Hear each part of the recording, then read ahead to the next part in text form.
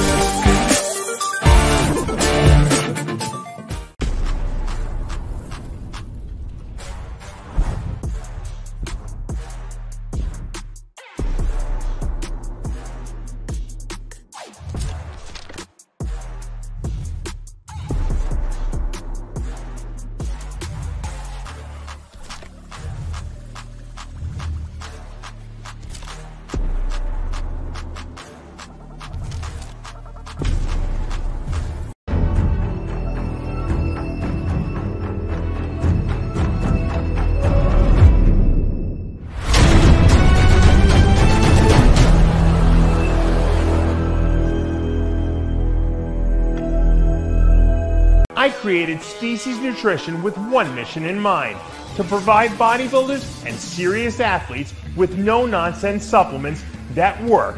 I put my name and reputation on every bottle of Species Nutrition products. If you want to be your absolute best, join the evolution.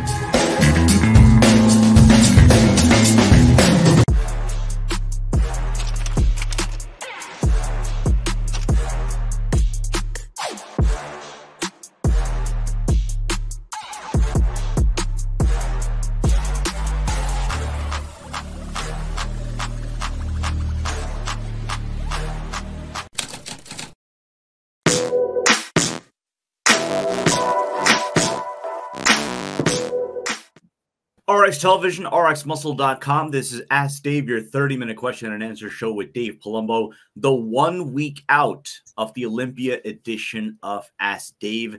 Hard to believe, but in 1 week's time, you will be watching a pre-recorded episode because half of our team will already be in Orlando, ready to bring you wall-to-wall coverage of the 2023 Olympia. The most exciting time of the year right now on the channel. We have multiple episodes, multiple installments of Iron Debate featuring Milo Sharchev and Dennis Wolf. And, of course, the initial episode that we did with Armin Adibi and King Kamali covering various angles of the upcoming Olympia. Here is where it gets even better.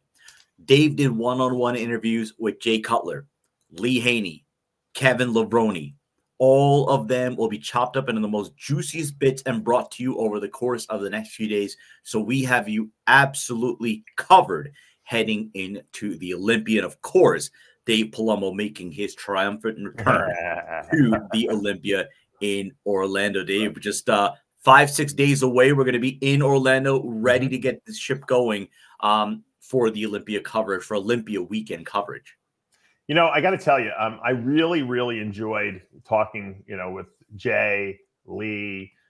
Kevin was probably one of my favorite conversations we had, because it really wasn't that much related to the Olympia as it was to bodybuilding in general and life.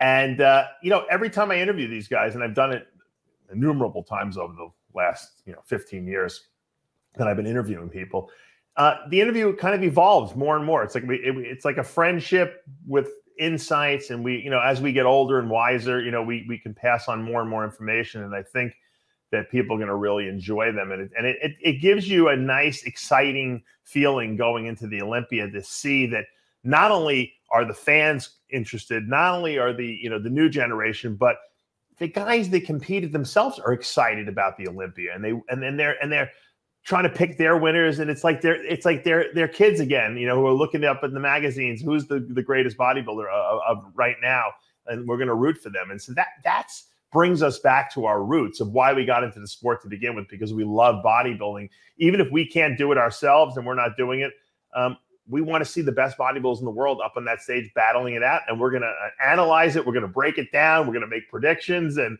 people are going to be upset. And I've noticed, prior to us starting our road to the Olympia about a couple weeks ago, there really was no storylines. There was no people talking about different ideas. It was kind of boring, almost, dare I say. And once we started doing our iron debates, a lot got stirred up, and I see on now social media, I see on the YouTube channels, people are debating what we were debating. And I think that's good, because that's getting people excited, and it's going to create a lot of storylines come Olympia time.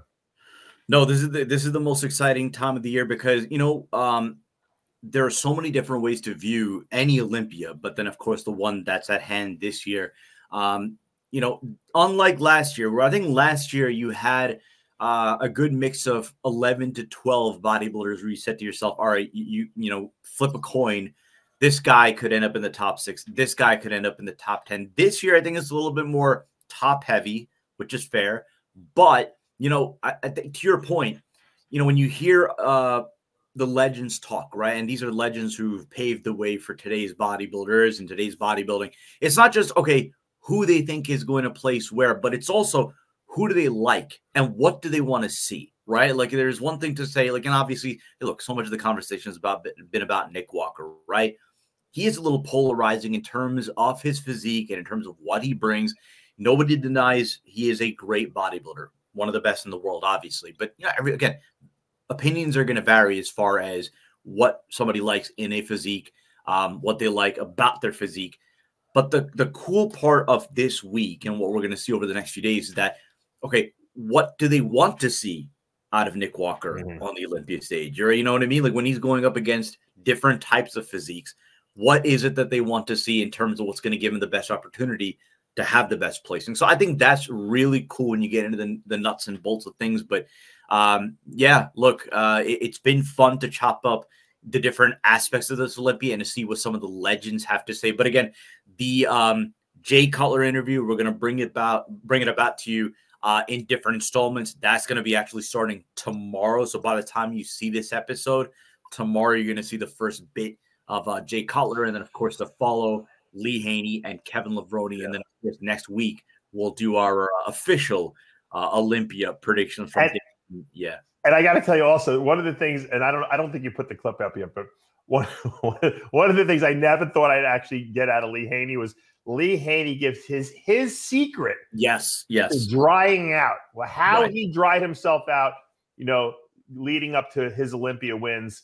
And it wasn't with diuretics. So you guys are going to want to watch the interview to get the Lee Haney secrets. We're going to put that little bit up first as a bit of a teaser, but that's such a unique thing that you hear from an 8-time Mr. Olympia and him to do that, to dry out without diuretics. So it's, again, you are well served over the course of the next few days. Olympia predictions, Olympia talk, and then of course everything else relating to bodybuilding and hearing it from the legends. Let's go to the questions. The first 2 questions on this show from the Dave Palumbo Experience app. If your doctor prescribes you a TRT dose of test because test is low on blood work, but you were not on a cycle, and after blood work from doctor, you decide to go back on cycle, and the doctor requested blood work again in 3 months, how many weeks would you say you would have to go off cycle in order for your test on blood work to be within normal range? I always tell people to wait about 3 weeks. I think 3 weeks is safe. If you've been off drugs for 3 weeks, your level should be down, into a more normal range. They might even be low by then, but usually they're in the mid range, which is what you want. Yeah, I mean, you don't want to go too low because then they're going to be like, well, are you even taking the stuff I'm giving you? So I think if you wait 4 weeks or 5 weeks, you might be in the toilet bowl, your levels, and then it's going to look like you purposely went off the drugs.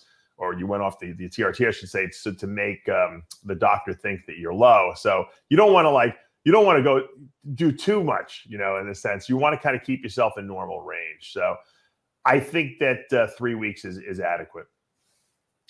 Second question. Again, these questions from the Dave Palumbo Experience app. If you're eating off season 250 grams carbs and you start the pre-competition phase, how do you reduce carbs until you start the rotational diet? That is, how many grams of carbs would you start the rotational diet with?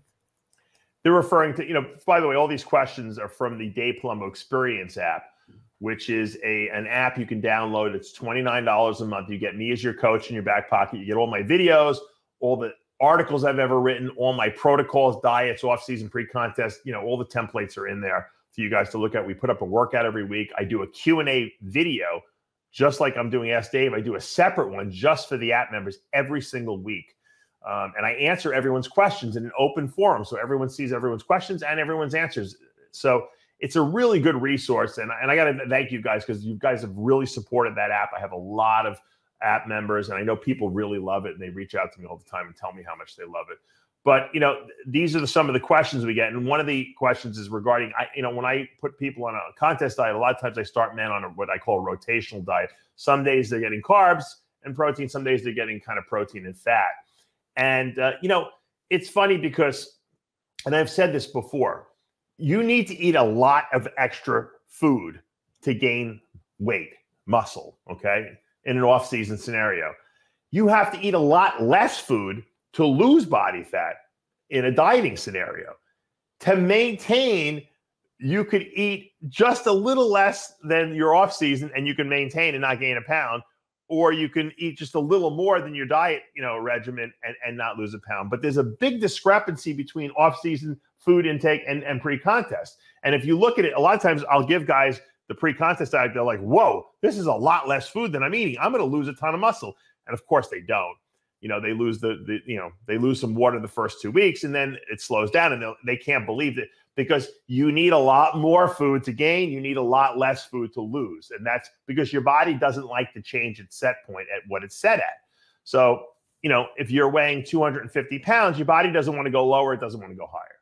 And to make it go either direction, you have to do a lot. So, for a lot of people, especially if they're carrying a lot of water or they're carrying some body fat off season, I'll put them right onto my rotational diet. I don't, segue, I'll cut the carbs down a little bit and then I'll get down a little bit more. I go right to the diet. Let them lose all that water weight the first 2 weeks, which could be anywhere from 10 to 20 pounds, depending on how big you are. And then everything slows down. For people who are head cases or who might actually be pretty lean, because I work with some people that are kind of lean in the off season. Those people, I might not drop them quite so low so quickly. Instead of dropping them down to maybe 45 grams of carbs per meal, I might give them 55 grams. It depends. And I kind of use my judgment from all the years I've been doing this. And I'm usually pretty right. Every once in a while, I got to feed someone a little bit more. Maybe I didn't give them enough food, or every once in a while I have to give them a little less food than I gave them. So, but by and far, it's pretty standard. So the templates that I put in there are pretty good. They're pretty accurate, but obviously everyone's got a slightly different metabolism. You might have to adjust it given, what your metabolism happens to be. Sid, you're muted. You know what happens? I always like to clear my throat or whatever, and I do that so that I'm not coming over. Thank you for sparing us of you clearing your throat. I appreciate it. Let's go to our Instagram and Facebook questions. If you're not already following us on Facebook, just look up RX Muscle. On Instagram, official_RX Muscle. Love the name here. Chubby Guns Melon. Dave, how much muscle do you plan on putting on? You're looking a little bigger, really filling up your shirts. That's a comment that we've been getting a lot of lately. So how much size do you plan on putting on? Yeah. Well, first of all, I want to just say thank you to Scott from Old School Bodybuilding. He made a special Olympia shirt here for the Olympia Old School Bodybuilding with the little Olympia, garb the guys got on. Very cool shirt. And yeah, I have been filling up. I don't think I've gained that much weight recently, but I think I've been trying to eat more food, which is hard because it's funny. I was talking to Jay Cutler about this. And we were talking, he did his little, Fit for 50 challenge where he did his 6 meals a day and he dieted and he got leaner and he put on some muscle. He upped his, his TRT a little bit.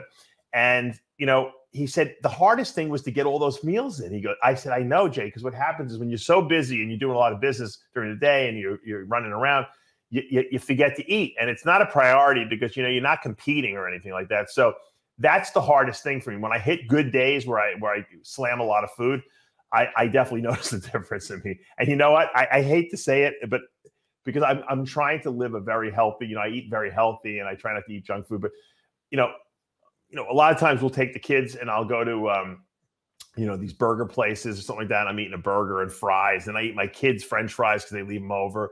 And, you know, I feel guilty, but, you know, when I eat that kind of food, I grow from that food because I eat so clean all the time that my body just gets crazy big from that type of food. So I've been doing that a lot more than I normally allow myself to do. I've been buying some more red meat.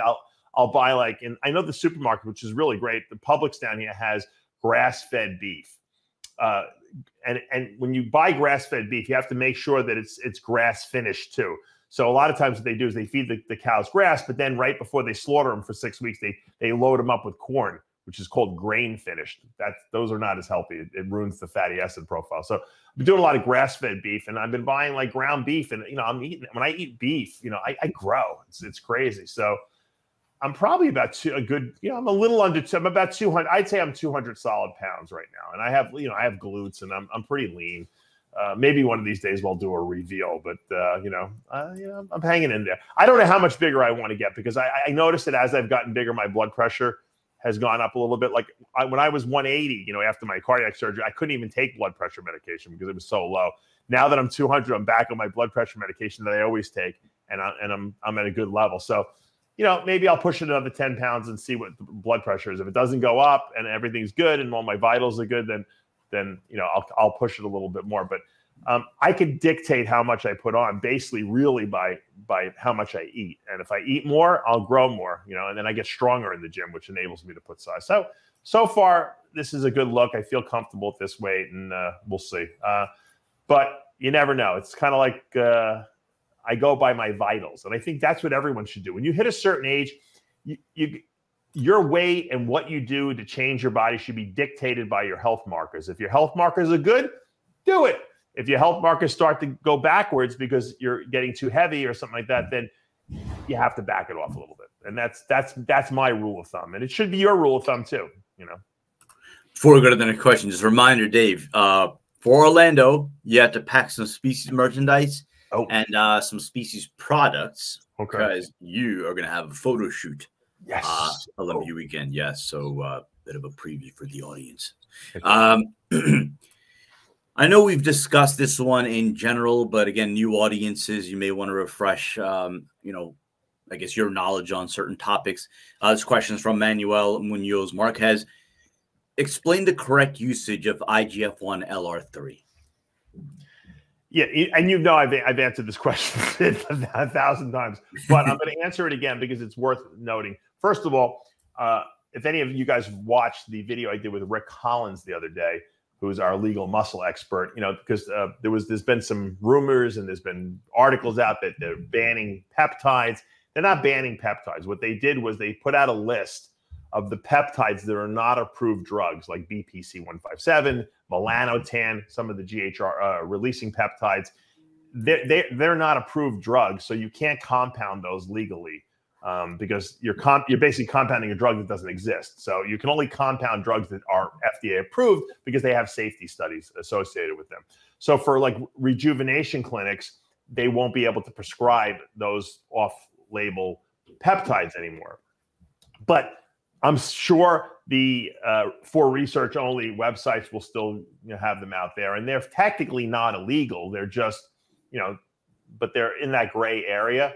Now, long R3 or IGF-1 in general is actually a prescription drug. It's called Increlex. So you could compound IGF-1 legally and sell it at a rejuvenation clinic because it is an approved drug, which is good. The key with IGF-1, and no one really, I think I'm one of the few people who really has espoused this idea, because I might be the first person to ever use it, in the United States at least. I got it back in 1995 for the first time, and it came from Australia, from Adelaide, Australia, which is where they first synthesized synthetic long R3 IGF-1. And what I noticed was, and I've told the story before, is that it was very expensive when it first came out. So I was using 10 micrograms post-workout a day, and I would do 20 days of it. And the first time I did it, I gained 20 pounds in 20 days. So it worked really well. And then when I got it in the next time and I did another, I think I did 40 days of it, it was a little cheaper. So I did double the dose, and it worked, but it didn't work quite as well. And so the next time I got it in, it was even cheaper. And then I did even more, and I realized that it stopped working. It wasn't doing anything. And I thought about the whole thing, and I went through my, went back and looked at my books and everything. And I realized that IGF-1 receptors, okay, on the cell membranes, which is how the body recognizes IGF-1, are produced usually when you damage a muscle. So you work out your biceps in the gym, you do bicep curls, you damage the cells, and then the cells want to be repaired. So what they do is they send out IGF-1 receptors to the cell membrane, which then, if there's any circulating IGF-1 in the body, goes to that site, binds to those receptors, and then obviously causes muscle hyperplasia. The problem is if you have too much IGF always circulating in the bloodstream, because you're taking massive amounts of it, the IGF receptors downgrade because they think there's the body doesn't want to over respond to any kind of drug. So it downgrades those receptors. And when you work out and break down muscles, you don't get an up regulation of the IGF-1 receptors anymore. So essentially, by taking too much IGF-1, you stop responding to IGF-1. So what I realized is, you know what, less is better. So if you do 10 to 20 micrograms, per day for 20 to 30 days in a row, and then take 2 weeks off, let those receptors regenerate, because they regenerate pretty quickly, and then do it again, it works much better that way. So that's the protocol that I give out to my clients. 10 to 20 micrograms post-workout. You can do 30 days in a row. I would only do it on days you train, post-workout.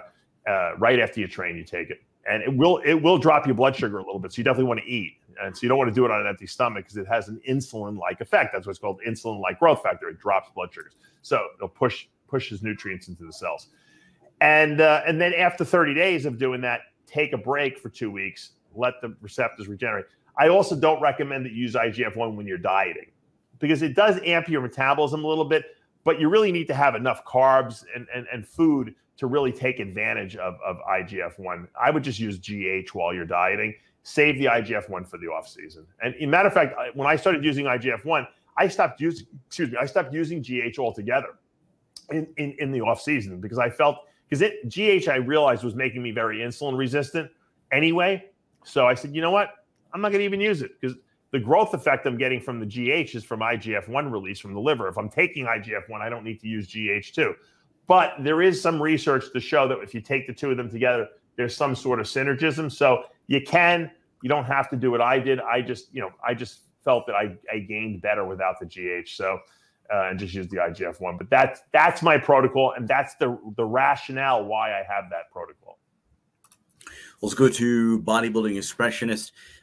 What exactly was the 70s golden era steroid cycles? I've seen a couple of interviews with guys like Boyer Coe, Ken Waller, interviews say the formula for them was to just, quote, pop a couple of Dianabol tablets, maybe 6 weeks out from a contest, and I'm assuming they cycled off afterwards. Is this all possibly true?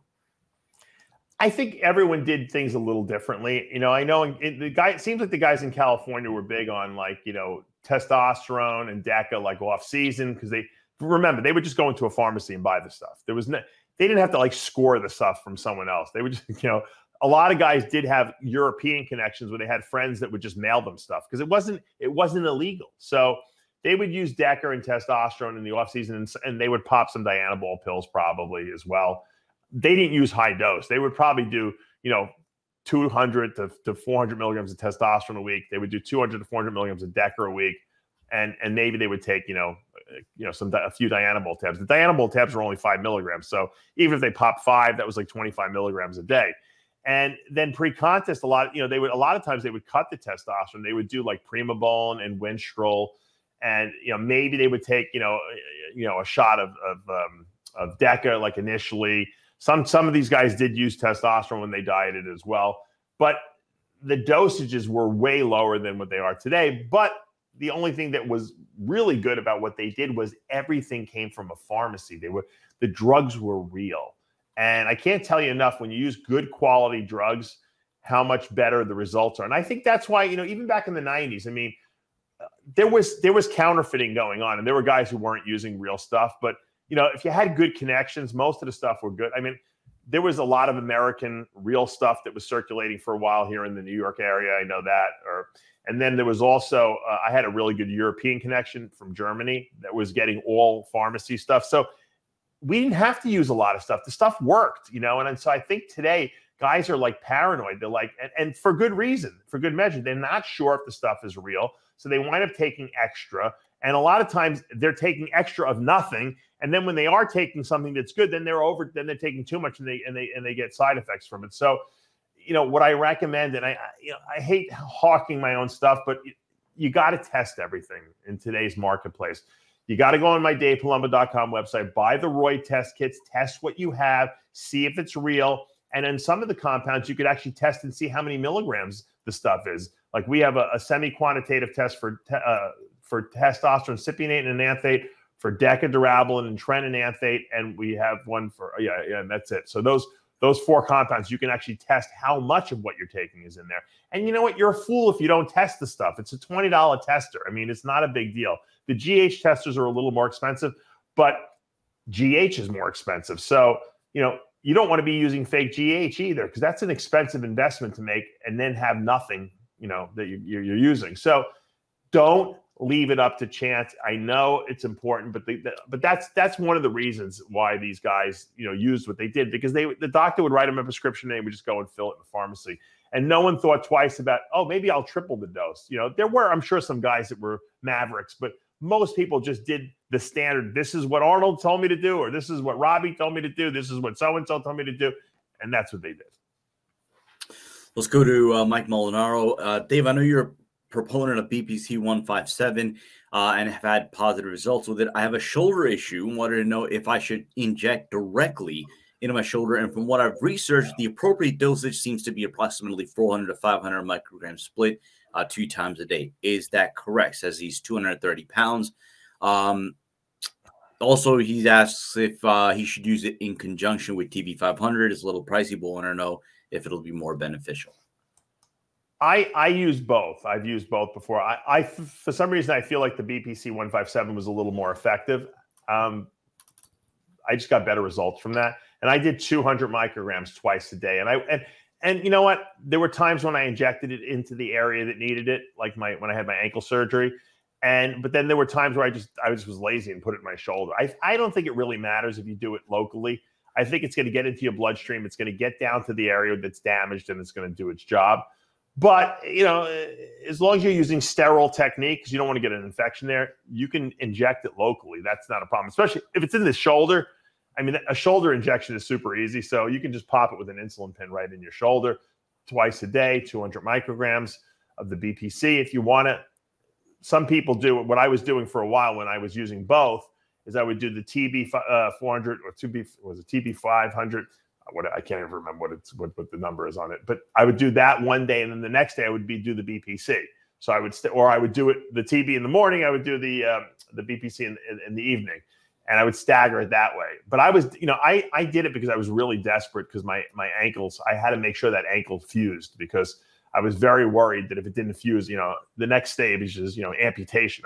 That wasn't going to be an option in my wheelhouse. So I used it very religiously for like 3 months, and it worked well, and it worked really well. So the problem is that you're not going to be able to get it from clinics anymore. You're going to have to, you know, find your own means to get it. And unfortunately, when you do that, sometimes you don't know what you're getting. But the dosage that seemed to work well for me. Now, I had a friend who told me he took 1,000 micrograms a day of the stuff for his knee, but he was bone on bone.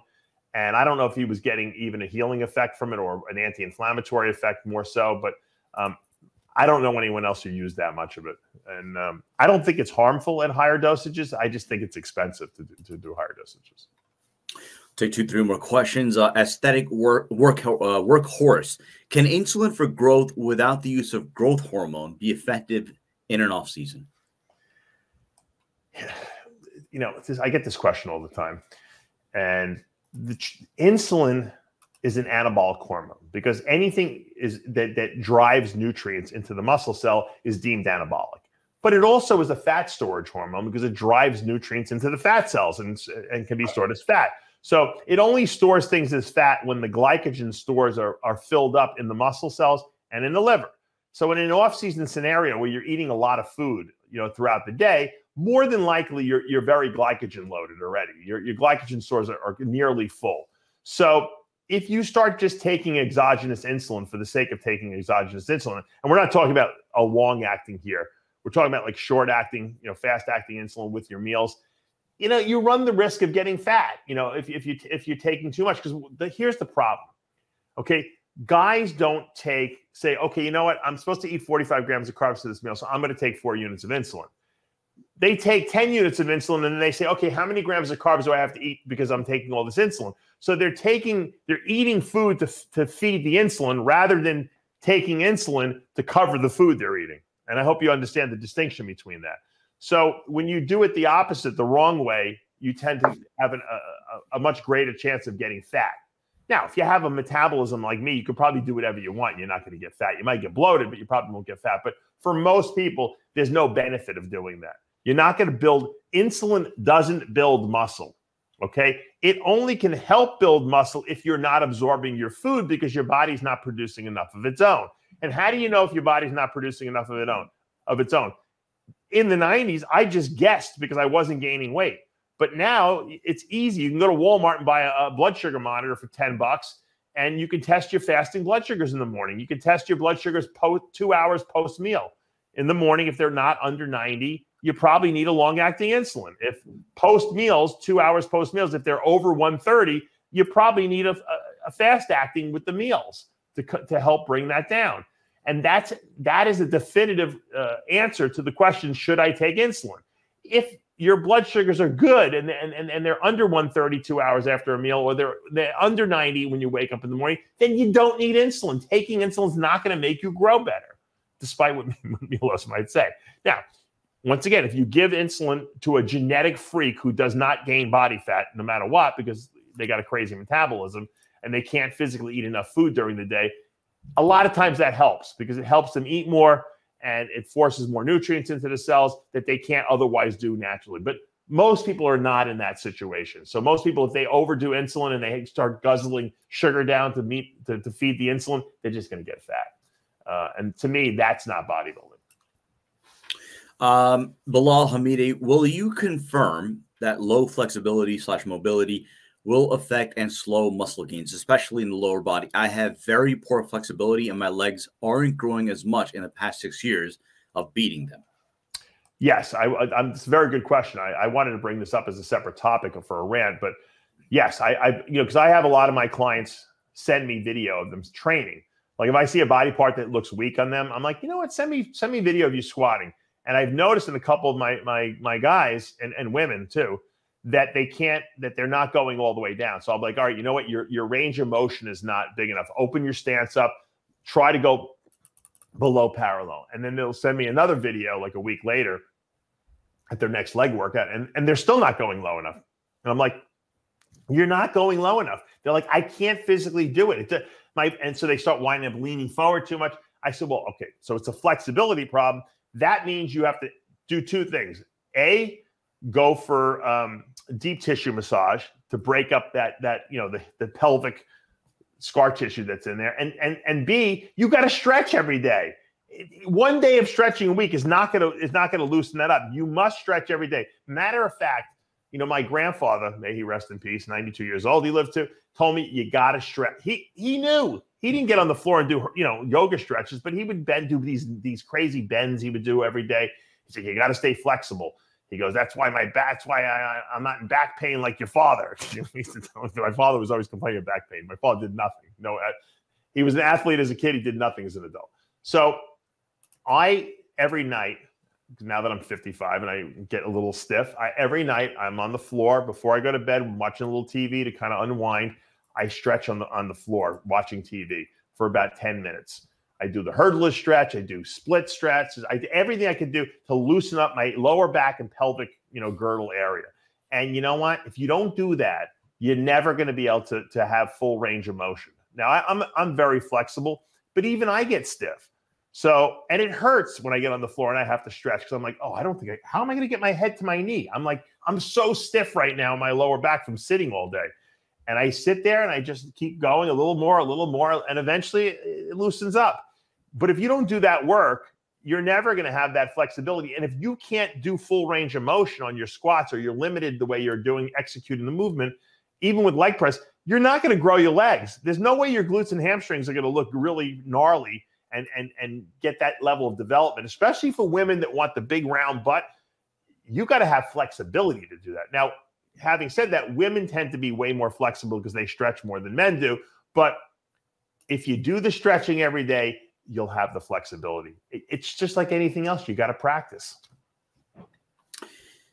Last question. This from TU Photo. Thoughts on periodization as a strategy for training load, sets, and reps over time for natural and enhanced weight training? I guess I'm assuming he means, changing up your workouts, periodically. I mean, yeah. So, look, I'm a believer in shocking the body. When I go into the gym, to train, let's say chest, for instance, all right, I like incline barbell presses. I feel like I can do the most weight with that because it balances more easily than dumbbells on me, and I feel like that's my main mass builder for upper chest. And so I usually start with that. And then after that, I kind of say to myself, all right, well, what am I going to do now? Sometimes I'll do incline dumbbell presses. Sometimes I'll do flat dumbbell presses. Sometimes I'll go to a machine. Sometimes I'll do, maybe I might start, with cable crossovers. But I always try to keep the basic movement in there. So if maybe one day I won't do incline barbell presses, I'll do incline dumbbell presses. I'll start with, and then I try to find something else. Maybe I'll use a hammer strength machine after that, or once I do my free weight, basic movement with full range of motion, then I feel like I can switch it around. So I'm always changing my workouts based on how I feel. And if I'm bored, sometimes I just want to do the same thing I did the week before. I don't know. I'm just like, for some reason, I feel like I want to repeat it. I had a good workout the week before. I want to do it again. I feel like I'm making progress. The weights are going up on my bench, because it took me a very long time after my shoulder replacements to have the nerve to start benching heavier again. And so I started out with like 10s on each side of the bar. Now I'm doing, 185, which I never thought I'd even get up to. And I'm sure I'll probably get to 225, and I probably never go past there. I don't need it to be, but it was like starting over, really, because it's like, I don't have pain in my shoulders. I just don't have the strength because I hadn't benched for so many years. And, you have to have that in the back of your mind, when you're doing these things. And so as far as changing up the workout, it's good to shock your body. I never do the same 4 back, exercises when I do back. I always change them up. And, there's usually one that's pretty consistent, maybe bent over rows, but I might do bent over rows on a cable machine versus a Smith machine versus free weights. And that's what I do. But, I don't necessarily think you have to do an overhaul of your entire workout every time. I do, for my clients, give them a power phase workout, which is more basic core movements during their off season when they're eating the most heavily and when they're taking their cycle to put on size. And I'll do that 6 to 8 weeks, and then that's it. And when we go back to a more conventional type of workout, but you have to change things up, and you should. And I think that the guys that are the most productive in the gym are the people that are kind of go by instinct. Don't make excuses why you don't want to do the basic movements, but there's nothing wrong with changing up exercises to kind of shock your body and kind of, get your mind thinking in the other direction. Like every once in a while, I'm like, I don't know what I want to do for back. You know what? I haven't done pullovers in a million years. I'm going to get on the Nautilus pullover machine, and I'm going to do 5 sets on there just because I've never done it not in 4 or 5 months. And I'm sore the next day. So that's how I handle it. That's going to do for this episode of Ask Dave. Reminder, on the channel right now, installments of pre-Olympia Iron Debate, Milo Sharchev, Dennis Wolf, of course, our previous episode with King Kamali and Arman Adibi. Coming up over the next few days, installments featuring Jay Cutler, Lee Haney, and Kevin Lavroni, all the way riding into next week, where we will do our official Olympia predictions. If you haven't already done so, subscribe below, hit the notification bell. You're not going to miss everything that we have planned for you over the course of the next few days leading into the Olympia. And then, of course, the Olympia weekend itself. Dave's going to be there, so we're going to have all sorts of content planned for you throughout the course of the weekend. And then, of course, after the Friday night show and Saturday night show, we will go live. Dave's not going to be in studio, but we will have the likes of John Romano, of Lee Priest, of King Kamali, perhaps Dennis Wolf as well. But it is going to be a star-studded affair. Live as soon as the shows end, we're going to be live on the RX Muscle YouTube channel. We're going to be also doing our wrap-ups on site. You never know who's going to end up showing up there, especially with Dave around. So this is going to be a lot of fun, and we can't wait to bring that all to you. So again, if you subscribe below, hit the notification bell, you're not going to miss anything that we have coming up over the course of the next week, week and a half. If you like what you're watching, hit the like button, comment below. As always, we appreciate all of your support. For Dave Palumbo, I'm Sadiq Faruqi. We'll see you next time.